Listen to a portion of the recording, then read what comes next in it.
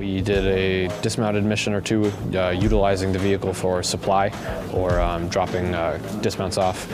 It was a very quiet vehicle when it was in stealth mode. You can't hear it 30, 40 feet away. If it's nighttime, you would never, it sounds like a little RC car. We were able to use the SMET for just bringing extra stuff into the fight.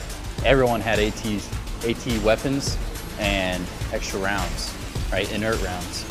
And just being able to have that capability to take at least a few rounds off of a few soldiers' backs was amazing.